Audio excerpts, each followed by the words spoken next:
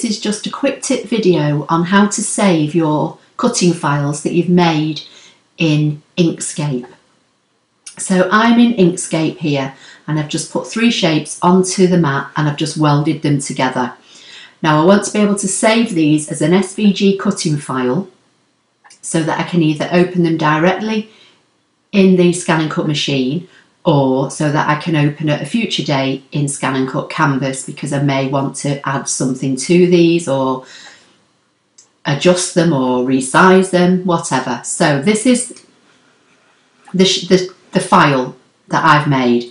So the first thing that you need to do is come up here to File, and you need to choose Save As, not Save. You need the Save As option. So once you select Save As, you'll get this dialog box. It will automatically give it a name up here. I'm just going to call this drawing1.svg, and in the Save In folder here, I'm going to save it on my desktop. Now I use a Mac, so bear in mind that this configuration here may look slightly different to you if you use Windows, but you will have some way of choosing an option to save on your desktop. And I find that saving on the desktop initially is the easiest way to do things. Once you have the file there and you come to open Canvas, it's easy to navigate to your desktop and you can always drag the file into another folder at a later date. So I've got desktop chosen here. Now down here you'll see a box that says Inkscape SVG, and if you click on this down arrow you've got other options. So if I just go with what's chosen here at the moment, which is Inkscape SVG, this may not be the default that yours shows up as, but I'm going to show you 2 options in a minute.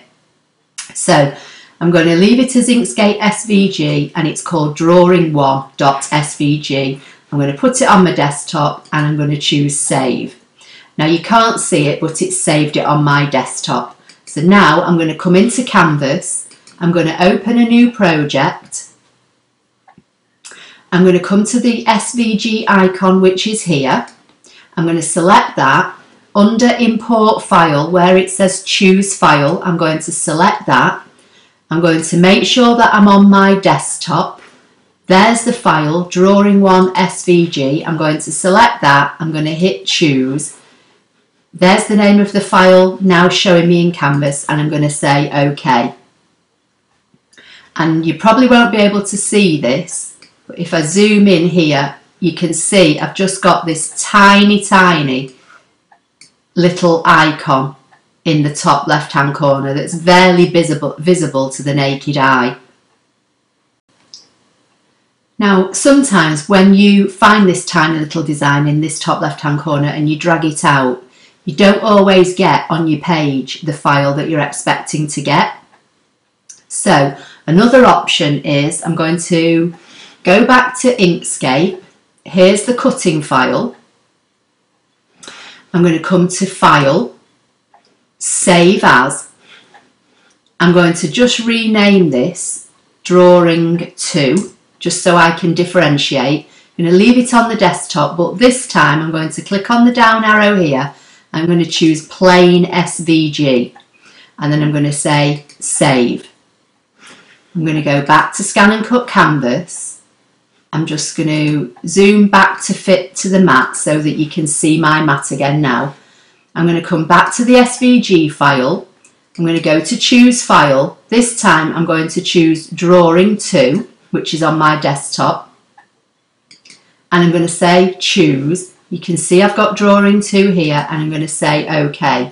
And this time the file comes in as it should do. So when you're saving your Inkscape cutting files, if you have this problem where you get a tiny little pattern or something up here in the top left hand corner,